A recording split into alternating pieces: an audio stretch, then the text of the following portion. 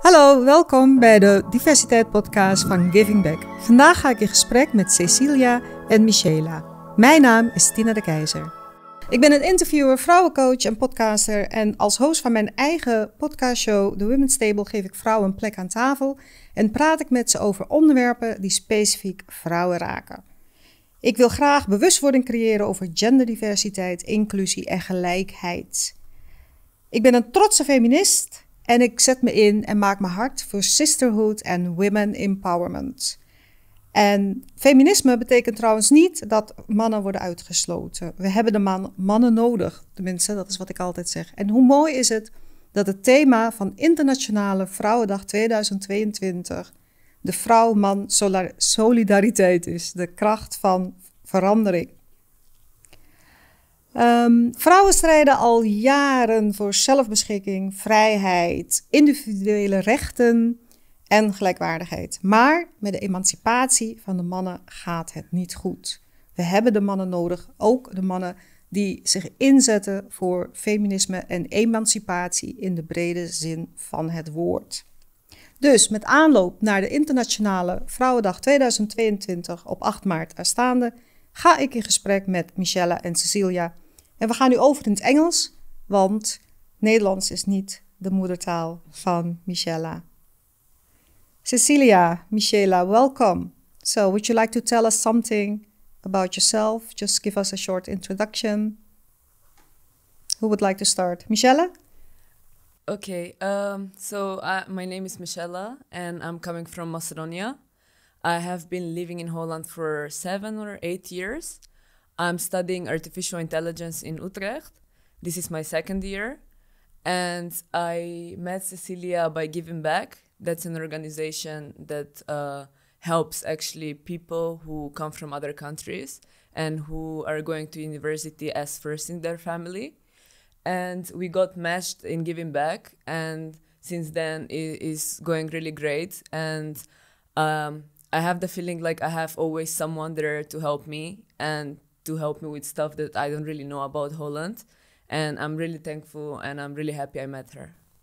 No, that's nice to hear. Caecilia. Oh, what kind of introduction can I give after such beautiful words from our podcast moderator and of course from Mishela Radoyichich. And very grateful for this introduction from both of you. Thank you very much. My name is Caecilia van Peski and I'm a naval commander for the Dutch Royal Navy.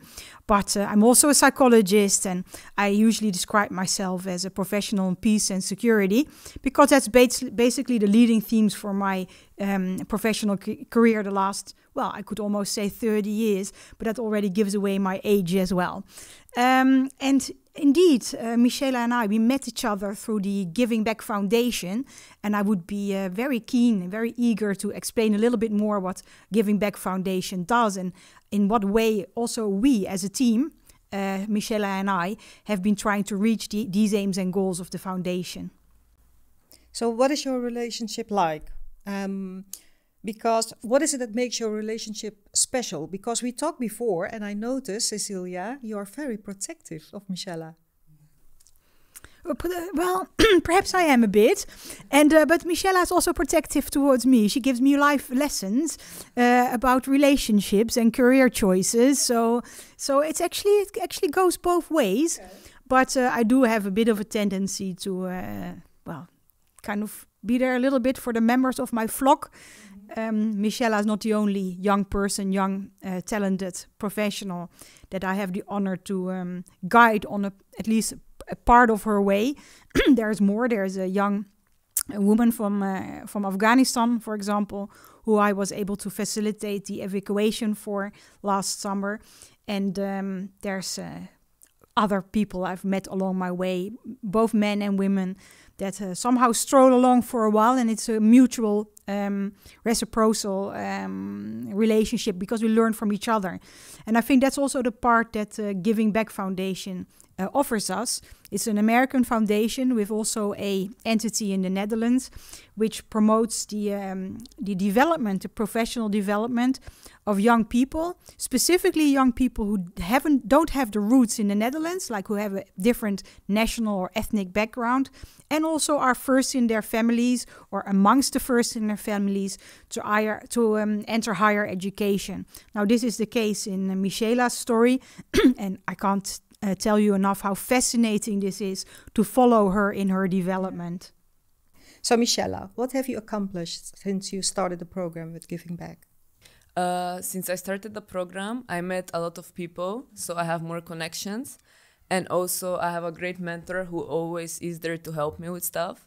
We also have a personal connection because we talk also about personal stuff, but also professional stuff. So if I don't know how some stuff work in Holland, then there's always someone that I can ask and I can get help from. And yeah, that's it. Yeah, okay. So if you talk to other people, why would you recommend the program to other students from abroad? The program is really helpful because, like I said, you can make a lot of connections and it can really help you in the future. But it's also interesting because we do a lot of workshops, and it's really, you're putting yourself in a position where you can meet a lot of people and you can make a lot of connections. And I think that making connections with people is one of the most important things because you can always use it in the future. Okay. So you study artificial intelligence, yes, right? Yeah. In Utrecht. Okay. So would you like to use your education when you finish in the interest of women? And is it possible to use your education, the study, in the interest of women? I would want to use it, but I haven't thought about it yet. So I'm not really sure how you can use it in that way. Yeah. But if there is any possibility that I can use it and help women, then I would definitely do it. You would definitely do it. Okay. So you do this program with Giving Back, and actually this is a question for the both of you. Mm-hmm. So what would you like to give back after finishing this program? After finishing this program, I would want to help other people, mostly people who come from other countries and don't have any experience in Holland. Mm-hmm. Because when I came here, it was really difficult for me to fit in, because when I came, I didn't speak Dutch or English, and now I can speak both of them.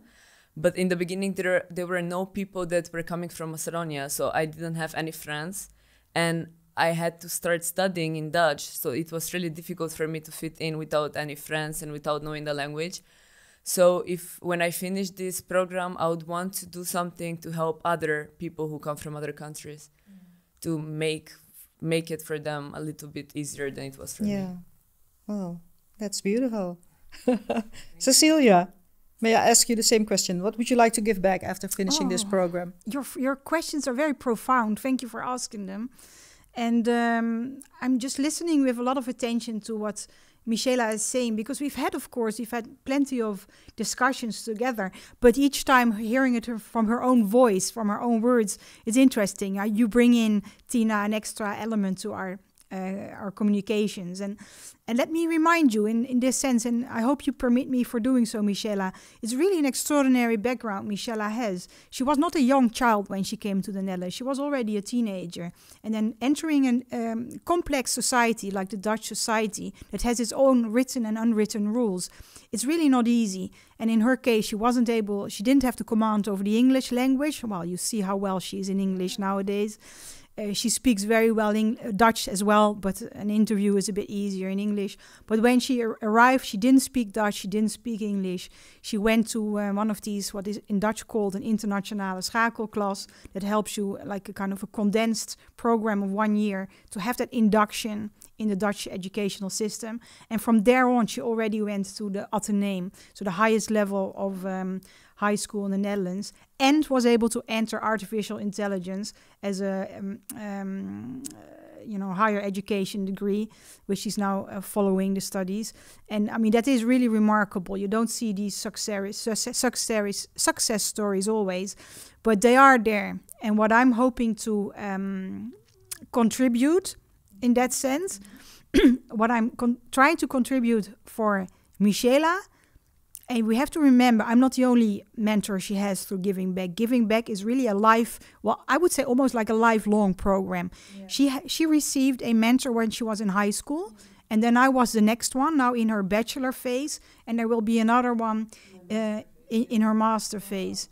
And so what I'm trying to kind of offer Mishela, I'm hope she is. So she's the sun, and these mentors, they revolve around her as planets. But she should be central. It's about her. It's not about these mentors. And for myself, I'm learning through Mishela a lot about the generation that she belongs to, and what are their strives, their challenges, their ambitions. And I'm receiving feedback on my personal behavior as well. So we very much see this as a kind of a transgenerational connection.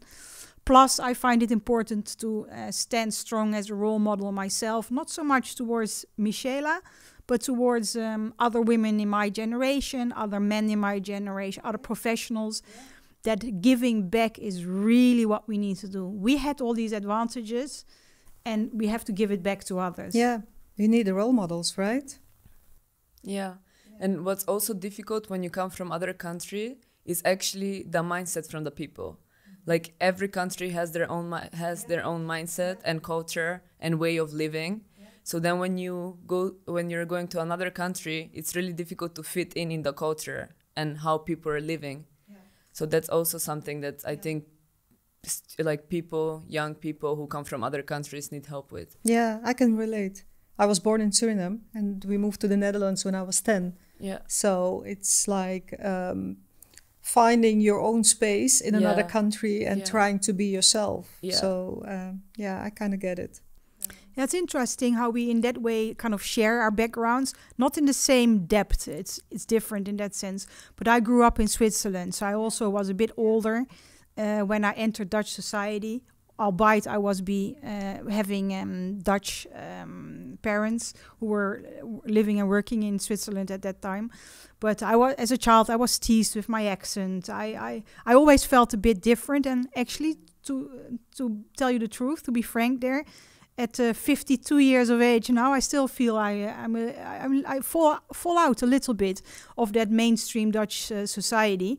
But it also has its advantages, ladies. Don't you agree that it also gives advantages to having that kind of bi or multinational background? Yes, absolutely. Yeah. Okay. Well, thank you. Thank you. So one of the things we are going to talk about today, one of the topics, is something I strongly believe that every woman at one point in her life has experienced: sexual harassment, sexual intimidation, and violence against women. And that from catcalling on the streets to unwanted attention, inappropriate sexual touches to sexual assault and even rape. So in 2016, there was a research, Violence Against Women by the European Union Agency for Fundamental Rights. And I would like to start with some shocking results from the Netherlands.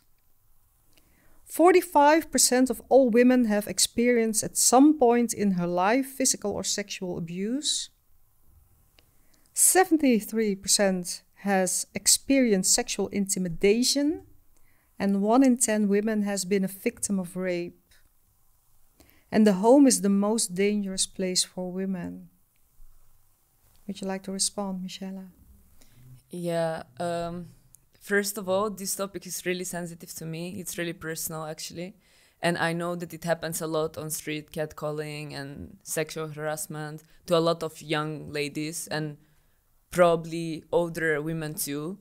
But nowadays it really happens a lot, and it's really bad, actually. Like, I cannot imagine that we're living in 21st century and this still happens. And women and girls don't even feel safe to go out in the night alone. And I feel like we guys should do something about that too. And I also feel like this all comes from how you raise the child. That's my personal opinion. Because when we're young, if there are 2 children and one of them is a guy and the other one is a girl, if the guy has a lot of girlfriends, he's really cool. And even the parents are telling him like, yes, go find a girlfriend, go have a lot of girlfriends. Yeah. But if the girl has a boyfriend, then she's called like bad words. Like, yeah. So, the slut shaming starts. Yeah, slut shaming. Yeah, exactly. So I think this issue comes firstly from how parents are raising children. Because I think if since young age you tell a guy that he's cool if he's having a lot of girlfriends or he's making comments about girls, then he'll think like that in the future and he'll never change. Yeah. And then there's like, I'm not saying that all the parents are raising their child wrong. There are also guys that are actually nice and they don't want to do this kind of stuff, but they have society pressure from their friends, from the friends around them. So then those guys are kind of pressured and forced to make these kind of comments and to insult women in a way. Because if they don't do it, then they'll be called like, oh yeah, you're not cool, you're not a guy, you're a gay, or like stuff like that. And I find this really bad. It's actually terrible. And I think we should do something about it, because it's really bad that a girl or a woman cannot even go out in the night without being insulted or disturbed. Yeah. Like it happens a lot. It happens a lot. That's right. Yeah. And it even happens with older women. It also happens to me at my age. I can imagine. Yeah.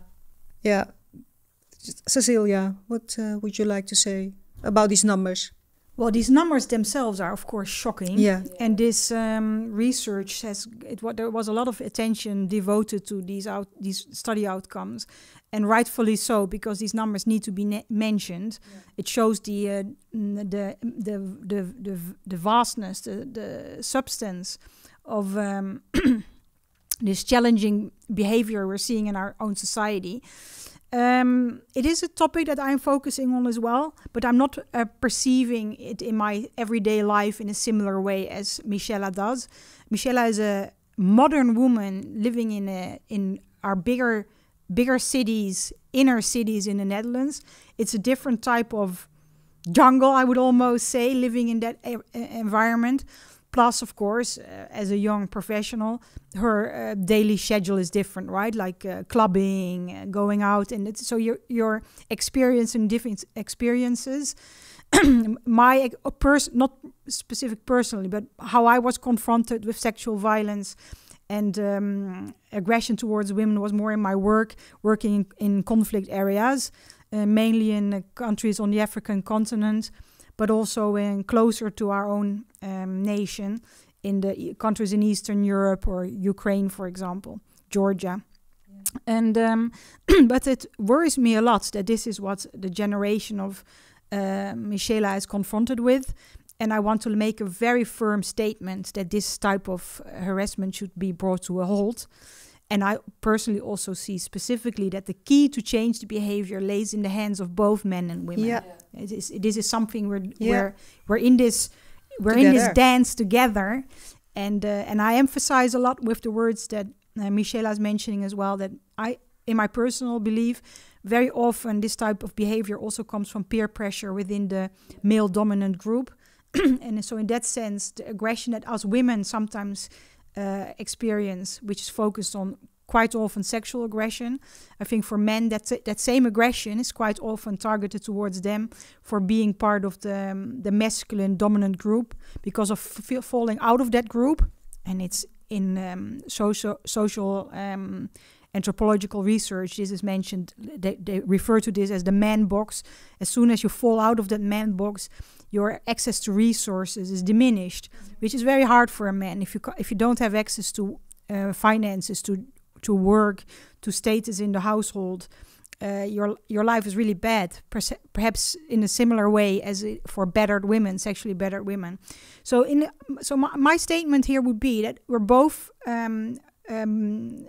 suffering under aggression, only in different ways. And I think the key to resolving the issue, to getting to a more optimal situation, more prosperity for all, that key lays in similar fashions, namely in education. Yeah. So I underline her words. I definitely do, Mishela. Yeah. Well, you know what I think is that the responsibility for women to be safe is put with women. Like, don't walk on the streets that late. Why was she wearing that? Yes. Why was she drinking so much? So is that, should we also put some responsibilities with a man? And if so, what do you think men can do to make this world a safer place for women? I totally agree with you. Like, they always put the blame on the girls. Like, you should not dress like that. You should not go out late, just like you said. But then we actually make a difference between guys and girls like that, between women and men, because the man is able to go out whenever he wants, to wear whatever he wants, to do whatever he wants.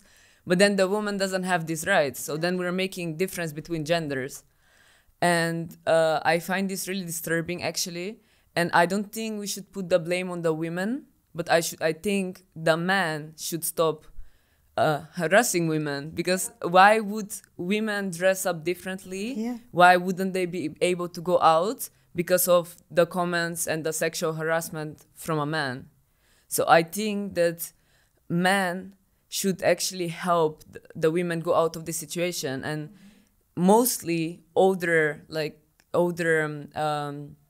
parents, like I said before, I think the parents need to teach their kids that they should respect women, actually. Yeah. Because once you're older, then the mindset that you got from young age, it just stays. Yeah. And then you get pressured by your friends too, so then it's really difficult to change your mindset. But if all parents teach their kids from young age that they should respect women, they should not make difference between gender, that everyone should be treated equal, then it's different, because then they wouldn't act like that anymore. Yeah, and this goes back decades. You know? Yeah. If I look at the way I was raised by my mom, don't go out late at night.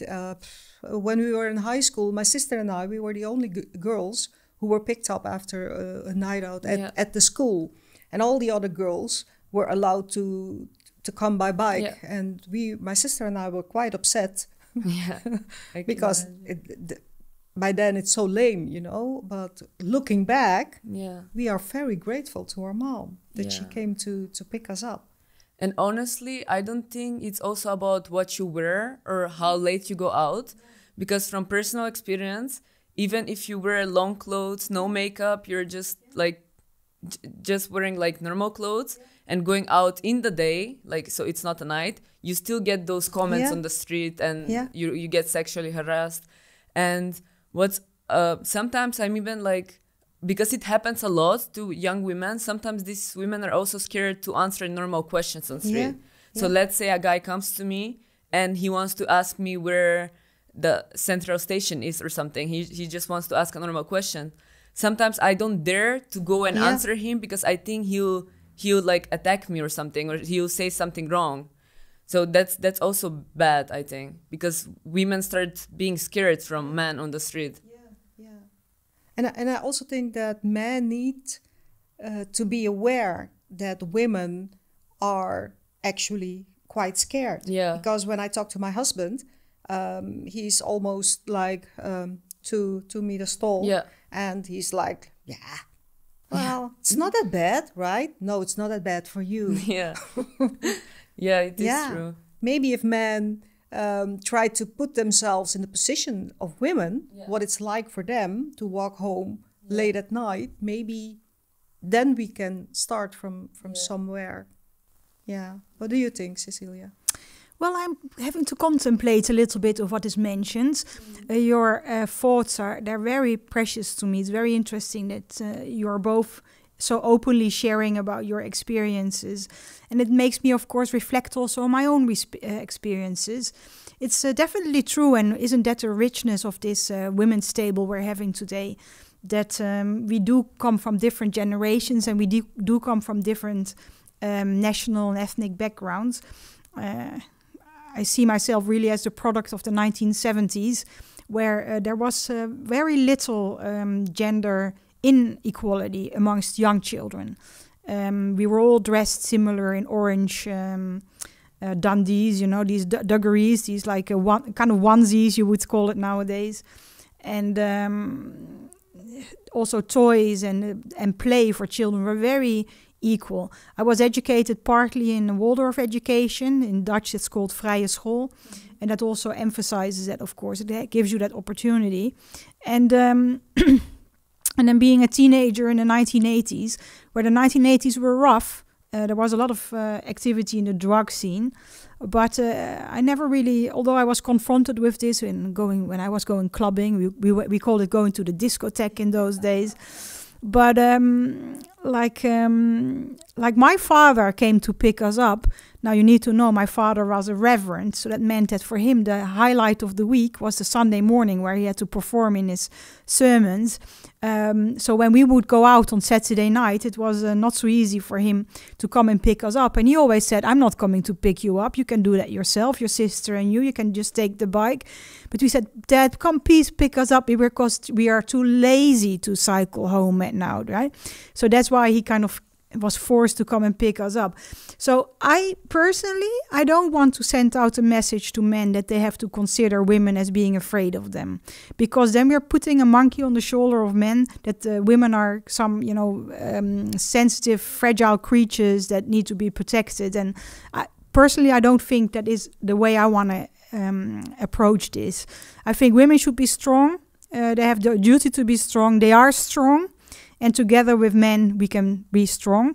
But what I do feel is very important is that we start to understand each other's positions in society better. Yeah.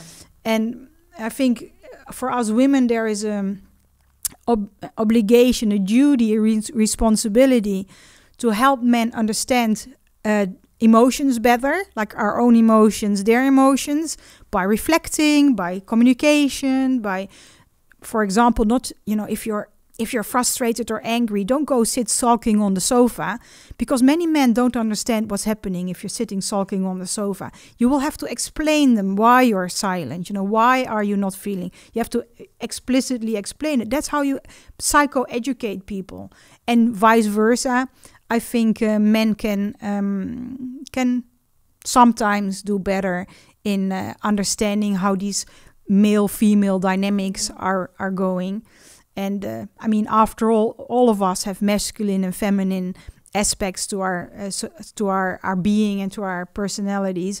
So I think it's kind of finding resolution with the male and female parts inside of our own souls, if you want to call it as such, and find it in between the different sexes.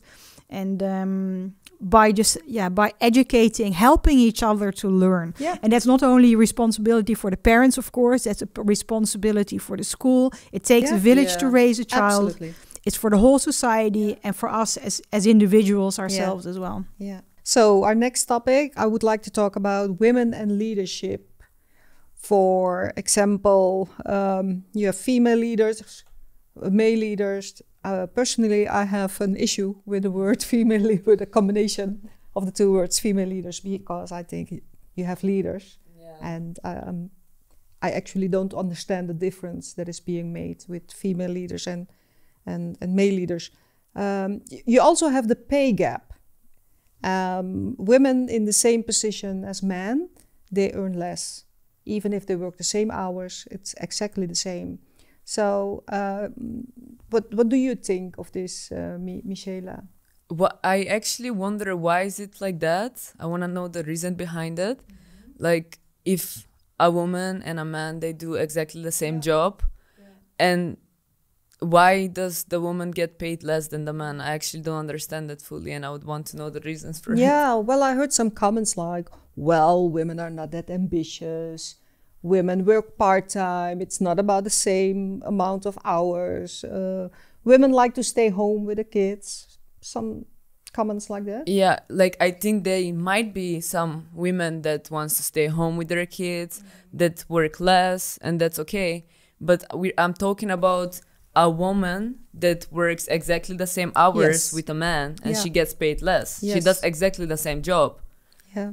So like women not being ambitious, or them wanting to stay home or not working the same hours, like that says nothing about why women get less paid. Yeah. If they work the same amount of time. Yeah.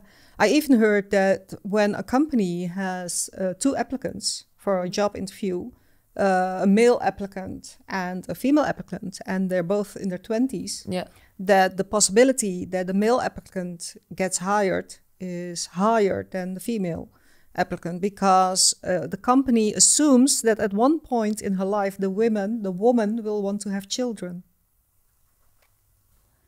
Yeah, that's disturbing actually, because that's human nature. Like, okay, the woman will get a child, but that doesn't mean she's supposed to get less chance to get work. Yeah.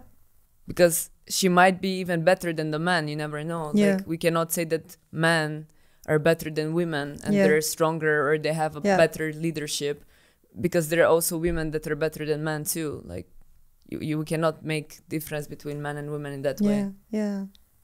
So Caecilia, what do you think? Because I believe you're a female leader, right?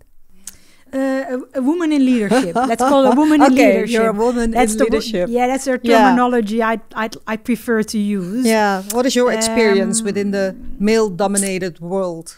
I love working in the male-dominant. Oh yes, it keeps me occupied, and makes me curious every day how everyone ticks, and why certain dynamics, how they're being played out at the work floor, but also in the environments I work at. So I have a great preference in working in, let's say, a male-dominant work environment, because I do feel that quite often men in my personal career have helped me to push on my professional development.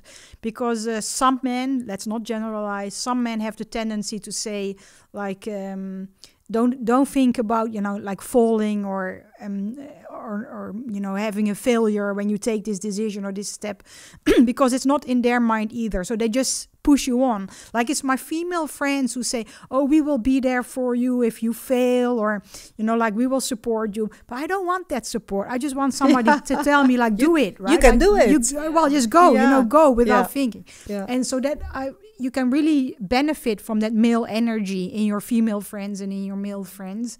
And male-dominant work environments just offer you that benefit. I'm aware that there's a gender pay gap. I don't have all the research data here, but my guess is that it's less in the Netherlands than in many other countries, because we also rank on the UN ranking list for prosperous societies. We rank very high, rank 5th, 5th from the top. And one of these elements is also equal pay.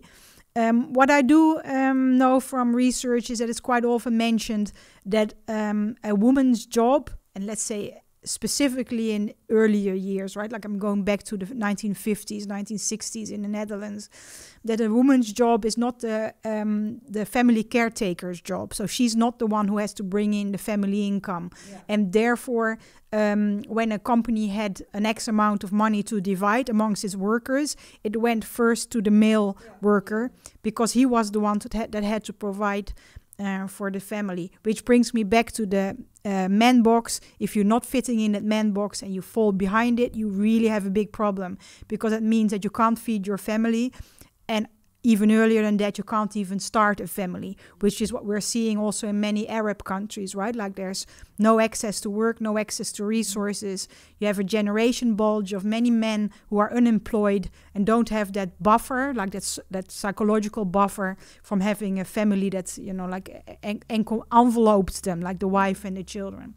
So I see that. So in that sense, that gender pay gap, how I have perceived it is, I've never had that I applied for a post, in none of my international posts, and also not I've worked more international than in the Netherlands, but also in the Netherlands, I've never been sitting at my job interview where they said, oh, you're a woman, so you're going to have less than, that has always been equal.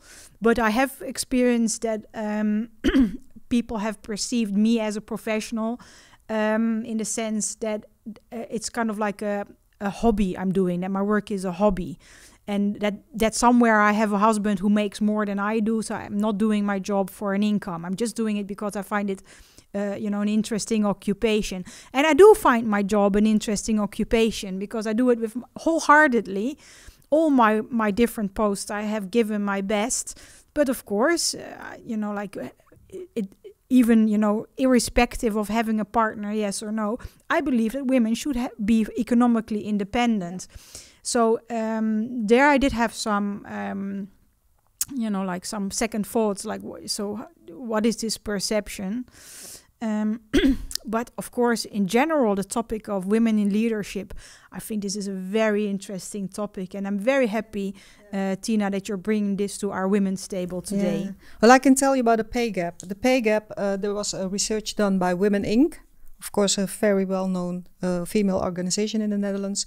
And the pay gap in the Netherlands is 14%. And within a career, from the start of a career till the retirement date, women earn 300,000 euros less than men. If it's about the same position, the same amount of hours as well. So that's the pay gap in the Netherlands. I think that's a lot of money. Yeah, that is a lot of money. Yeah. Just like Caecilia said, there is a good reason why this gap started existing, because like before, man was the one who was supposed to bring money to the house and care for the family. That's a good reason why it started existing. But I think that we should change it, because nowadays women go to work too and they need to be independent. So I think we need to change this, and it should not be like that anymore. Yeah. Hear, hear. Yeah.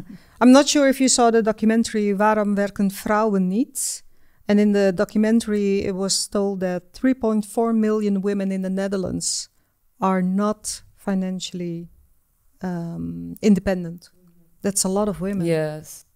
Yeah. So what can we do to change that, Mishela? What do you think? How can we make women aware of the fact that they need to be independent? Because if you look at other European countries like Belgium and France and women are aware of the financial consequences of their choices.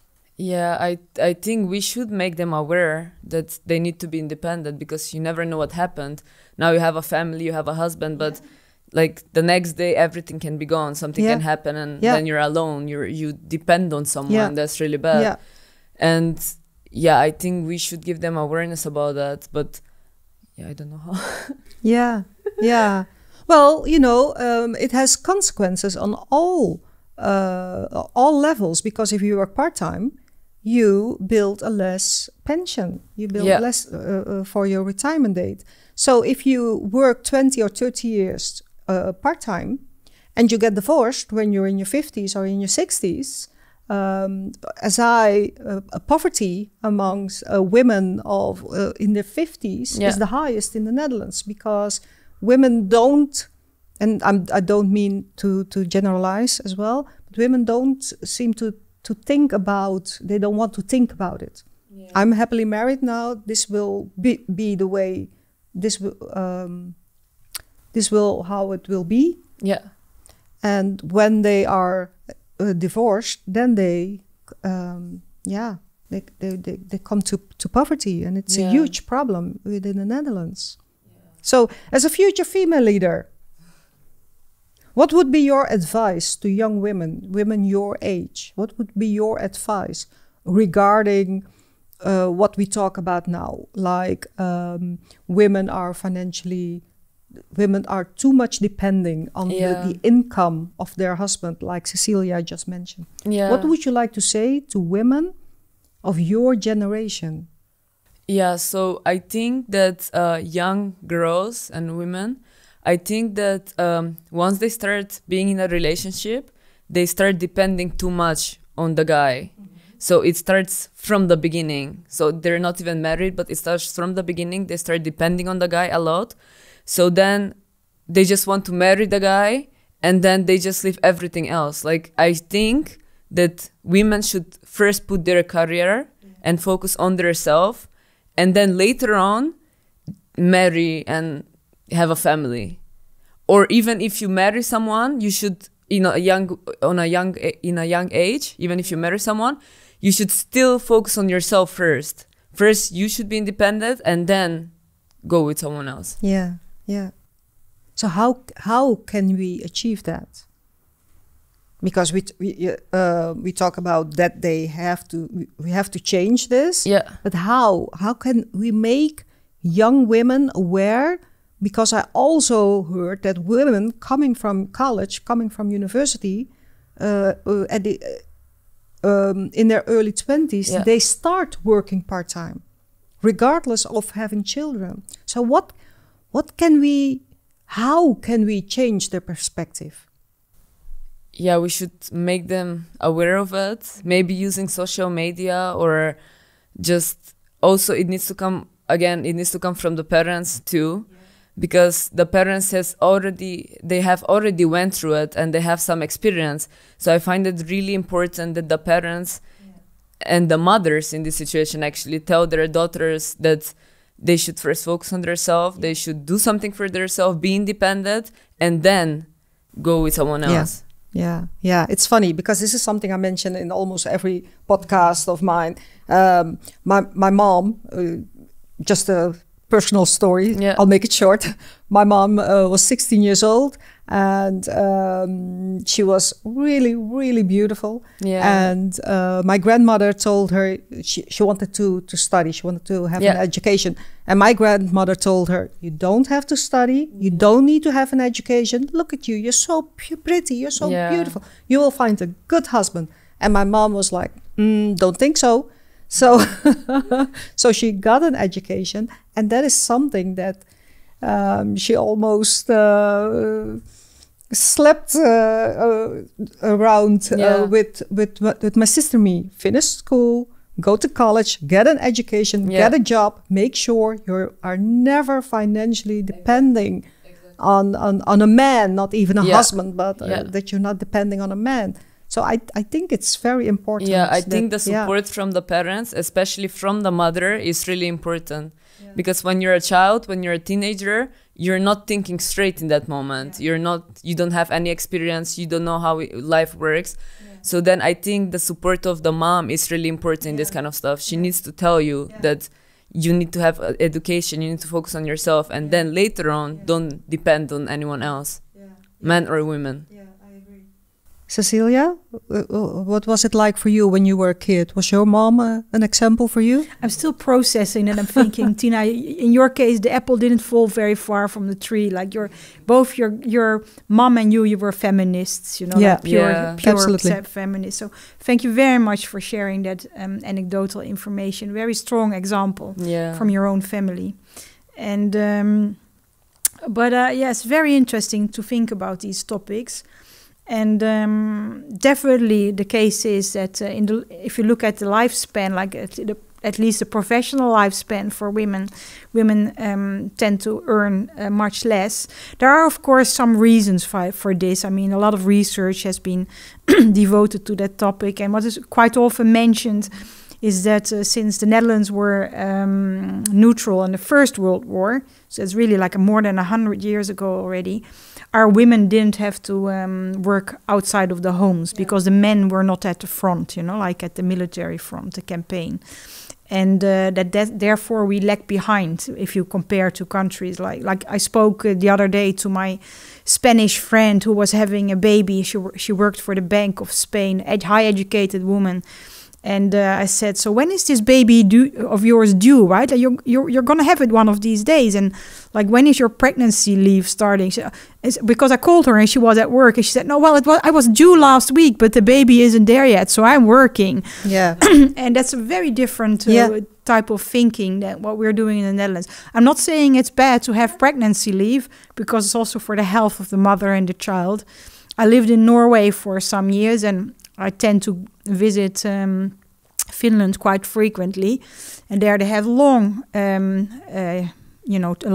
time period for pregnancy leave before and after the birth of the child.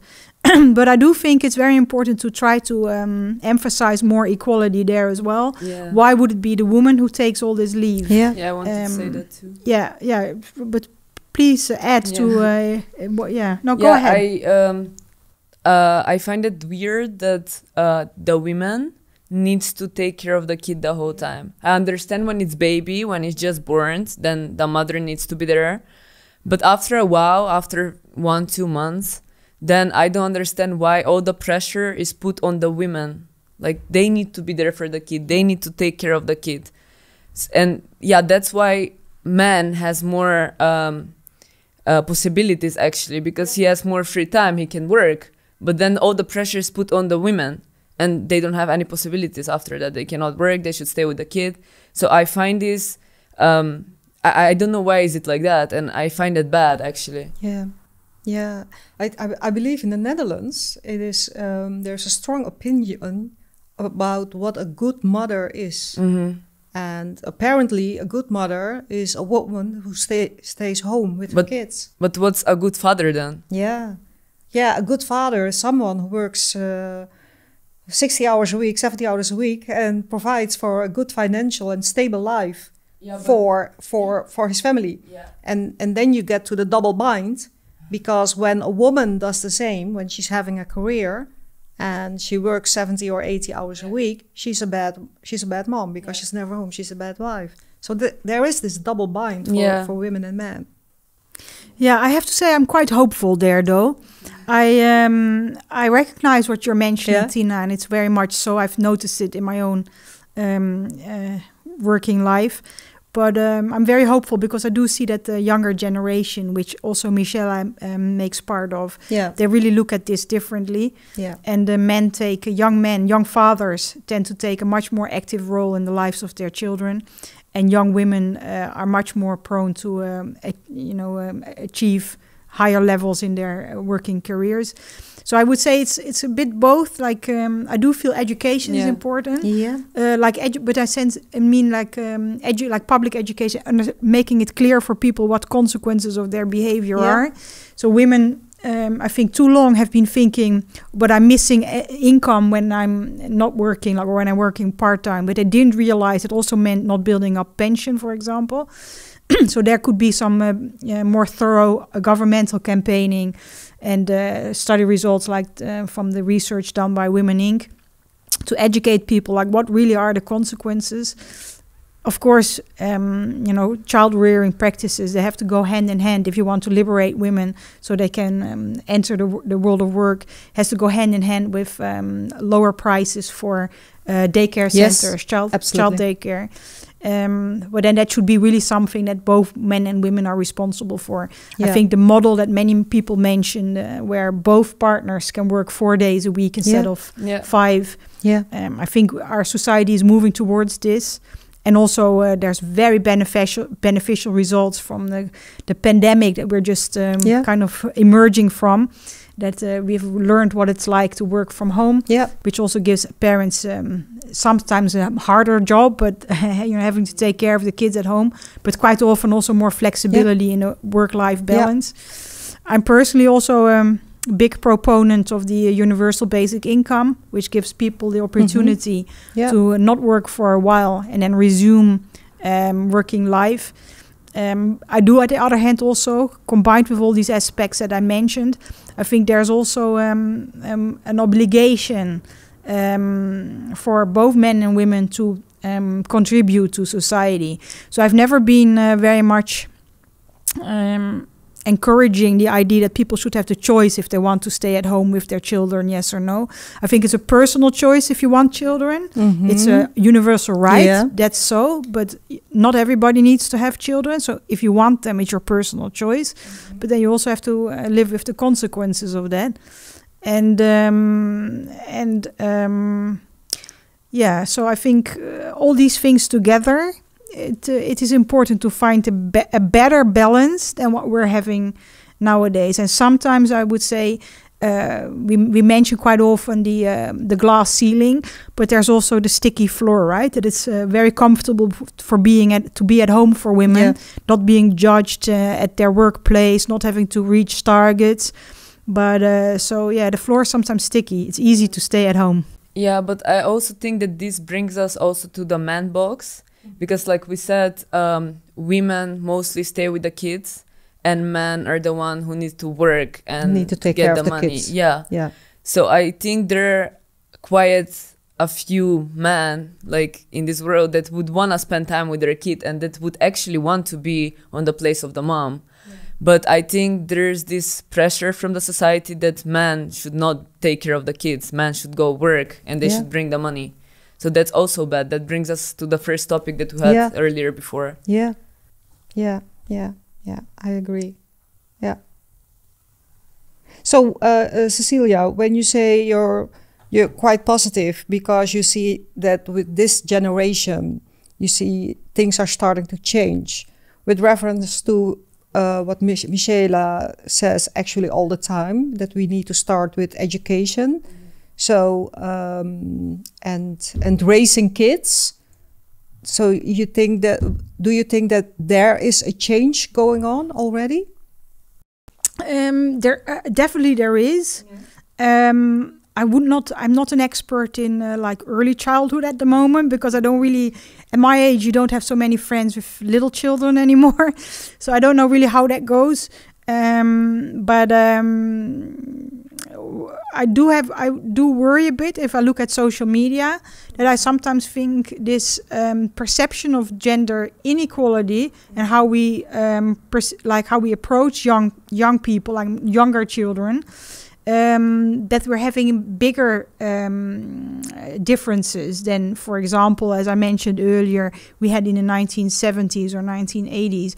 And I think that has come a lot with social media, that there's a certain picture that's drawn by these influencers that's either very masculine for men or very feminine for women. And then therefore these role models also are imprinting, in a sense, like that's how behavior should be. So I feel that nowadays I see more with young children that they either behave very feminine or behave very masculine in their, in tattoos and clothing and things like that. Where, for example, like I mentioned earlier, that being brought up in Switzerland partly, and then also having lived in Scandinavia, there's much more, I would say, unisex in those societies. Yeah. Like men and women wear the same type of clothes. They do the same outdoor activities in sports. Yeah. And in the Netherlands, I think that's more segregated. And that makes me worry sometimes. It does. Yeah. Mishela? Yeah, I do think that social media nowadays try to change this, though. Like, they try to make less difference between men and women and what they wear and stuff like that. So I think social media can help in this too. Like the raising from the children, but also social media, and also the people who have a lot of influence on our society, like famous people, singers, actresses, politicians. Like all these people have a lot of influence on how the society thinks and how the society works. So I think it needs to start from the parents and from the more, let's say, important people, the famous people. Yeah, because when it comes to influencers, I wonder if they realize what their influence is. I don't think all of them realize that. If you sometimes look at, let me start with Instagram, and you see these women, I'm not judging here, just making an observation. And they are also beautiful, and they are also fit, and they are also successful, and they raise their children, and they have this $1 million company and four kids and no nanny, and they do everything by themselves. I think that it's almost impossible to live up to these standards when you are just an ordinary person. Yeah, but I think it's really important that people actually realize that social media is not real. Like everything what you see on social media, it's not the reality. How people look, you can edit all your pictures, you can look so different, you can act like your life is perfect, but actually in reality, it's not like that. So people should actually realize that social media it's not real, and especially young men and women in the teenage age, teenage age, because if these people think that that's the reality, it can influence them in a mental way, like mentally, it can have a lot of influence on them, and that's really bad. And I think that the influencers should actually be aware of that, and they should think before they post stuff and before they act in a certain way, because it has a lot of influence on the society. Yeah. Yeah. So let's use that very strong instrument, social media. Yeah. Let's use it for the better, right? And Yeah. not for the worse. Because we do know that influencers, they have a lot of power in the way how they can influence large groups of people. So if you have the right influences there, then we also have a beautiful chance for more positive effect. Yeah, definitely. That's true. Yeah, that's true. And Caecilia, you mentioned earlier gender inequality between women and men. Is there gender inequality? There's gender difference, if that's what you're referring to. Yeah. There's gender difference that comes from biological aspects. I'm an educational psychologist, educational and cultural psychologist. So I was trained in all these differences. Many of them start even before we were born there in our DNA, and they are influenced by the hormones we're exposed to in the womb already. And I like to think that our physical, like when it comes to like body, our physical differences are not so large. They're less big than we sometimes think. But in our thinking, so our physiological, the way how our brain is working, the cognitive parts of our being, there are profound differences there. And I guess maybe this is also what brings me to the issue that if we're talking about equal opportunities, for example, because that's where we're striving towards. If we're talking about equal opportunities in human resource, like finding the best person for the job, it's quite often mentioned, like it doesn't matter if it's a man or a woman, as long as they are, that person, like our selected candidate, is fit for the job, is capable for the job. But for me, that is not the way how we should approach this, because it's really like comparing apples and pears, because you're not choosing between like a better and a less good candidate. I mean, that would be easy if you know which one is the best. Yeah. You're choosing between two people who are, if it is between two candidates, who are bringing in something totally different, or quite often are bringing in something totally different. And by creating opportunities for both these entities or all types of diversity, right? We're talking men, women, we're talking about ethnic diversity, we're talking about gender, because it's not only just men, women, we're talking about age differences, all this, differences in experience. By including this in the workspace, then we have much more opportunity for having that diversity, and therefore strength through diversity. And so I'd like to think that it's important to have an open mind and also place people on positions that maybe at the beginning you wouldn't even think it would work out that well. Which, if I may enter that to the discussion, I find it an interesting concept. It's been mentioned in the media lately as well, the cloning effect, that we tend to, those selecting people for a position tend to choose the people that are like them. Yeah. And we know this happens. I do it as well when I'm a selector. I try not to, of course, and I'm aware that I have a bias there. But you're looking for people that you recognize something in, because you recognize it in yourself. And it's very hard to select a person for a post that is very different from you, because then you also you don't have familiarity. You don't know what to expect, but the job has to be done.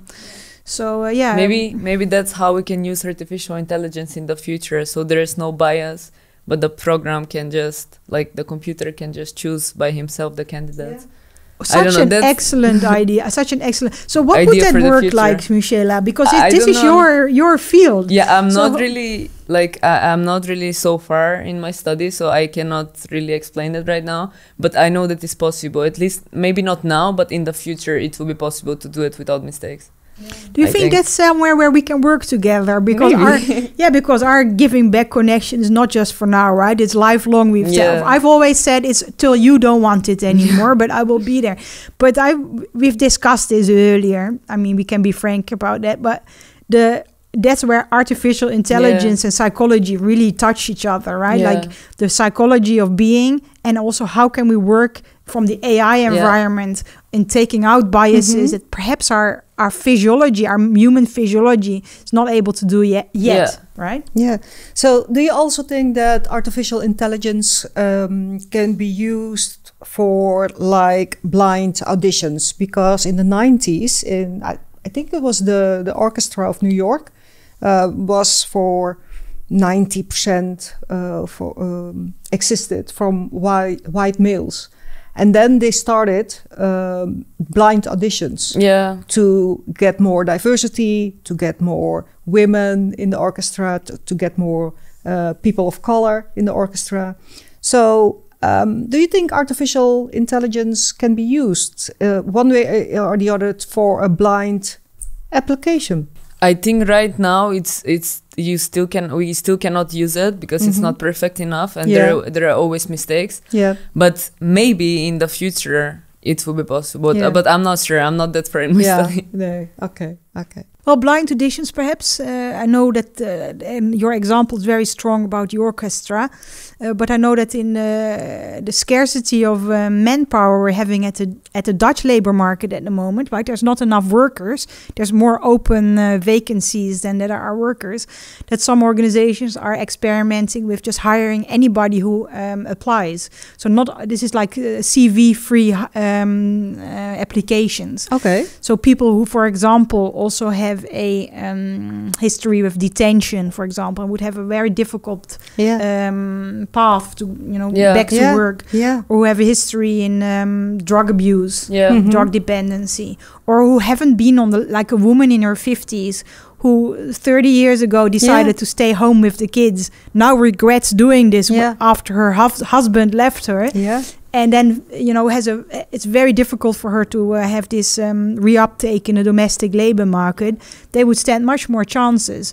And then they're kind of given the benefit of the doubt, right? Like if they don't perform in the job, well, then, maybe after some trial period, you can let them go again. But give people chances. Yeah. And I would say this is also really the self-fulfilling prophecy, right? If you think highly of people, if you believe in them, if you show them that you believe in them, they will perform much better. That's really true. Yeah. That's also giving back. Yeah. So Caecilia, you also worked in other countries. Can you tell us something about the position of women in leadership in those countries you worked? And which countries did you work, actually? Oh, thank you very much for that interest, Tina, because definitely, we've discussed today a lot about the situation in the Netherlands, because that's where we're functioning as being Dutch nationals. But definitely, this situation is not the same in other nations. The past 20, 30 years almost now, I've been working in different regions in the world, mainly conflict-prone regions, Eastern Europe, but also on the African continent and in Central Asia. And definitely you can say that in every country the situation is different. In every country, though, I do find also very strong women really who are up to the change and are also really bringing the change. They're real trailblazers.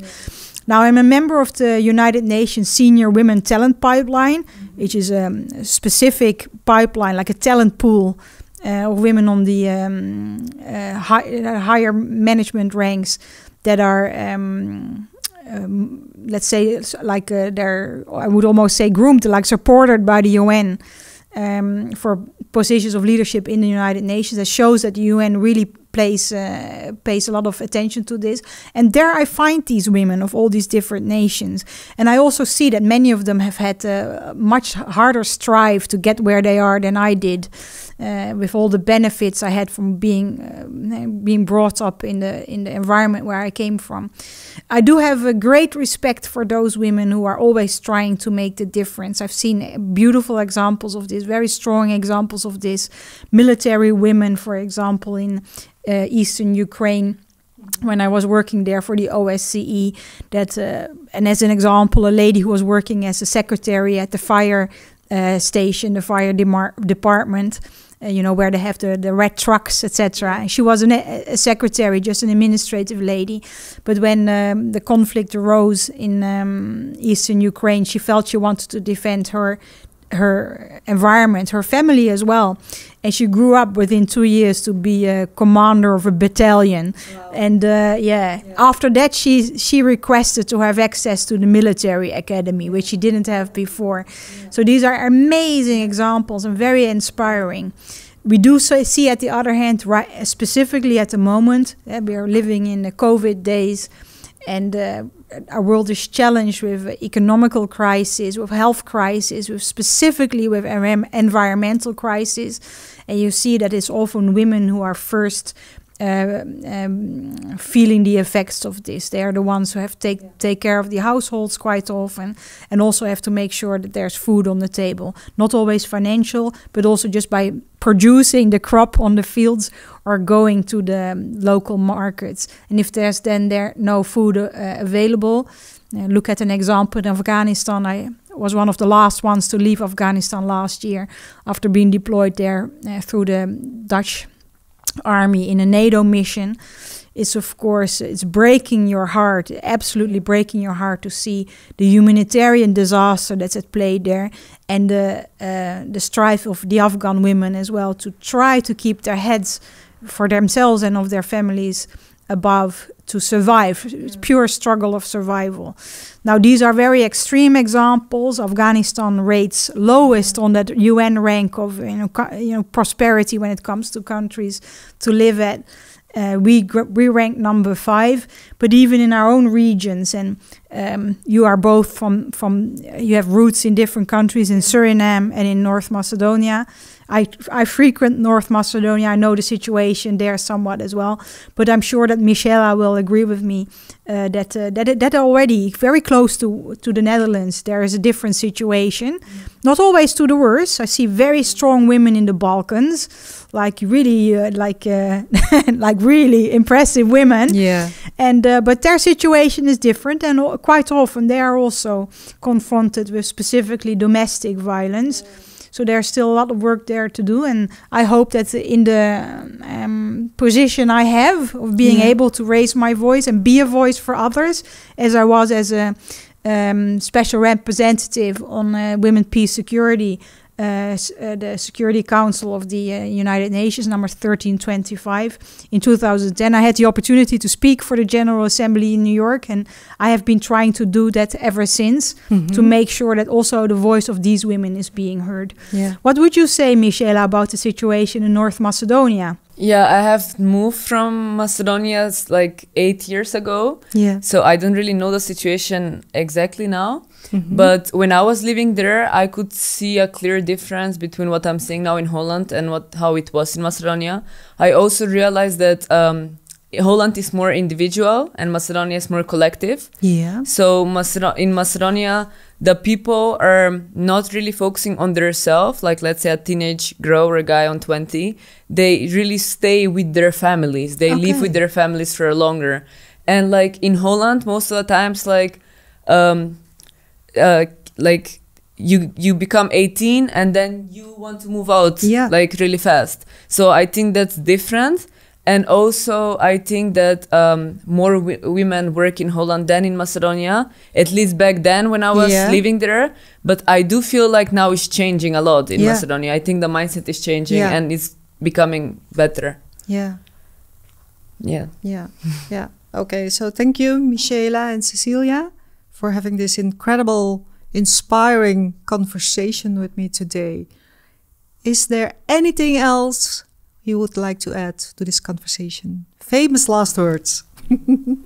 Well, allow me to, from my side, to thank you both, specifically Tina, of course, our moderator today. Thank you very much for rendering us the platform where we can discuss these very important, very profound ideas. From my side, I would like to add, it's very important to understand our history, but we're going towards our future, right? Yeah. And we're doing this together. We're doing this as a planet together more than ever, because we're so interconnected, and also the challenges that our world is facing, they have an effect on every living being on this world, more than it has ever had. I like to work with the UN Sustainable Development Goals. They were formulated in 2015. We're going to work with them till 2030. They give elements to work on every aspect that we've mentioned at this table. May it be fostering prosperous societies, communities, peace and security in society, equal rights for men and women, importance of education, and specifically also of the life on our planet, may it be in the earth, in the land, or in the waters, or in the air. And so I would recommend, if anybody who is interested, to also work on the basis of these SDGs.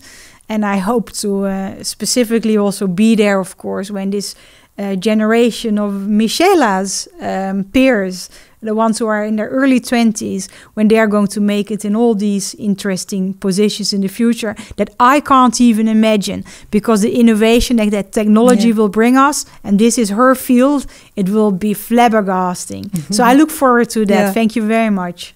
Thank you. And Mishela. I would want to say to all the women to stand up for your rights and do what's the best for you.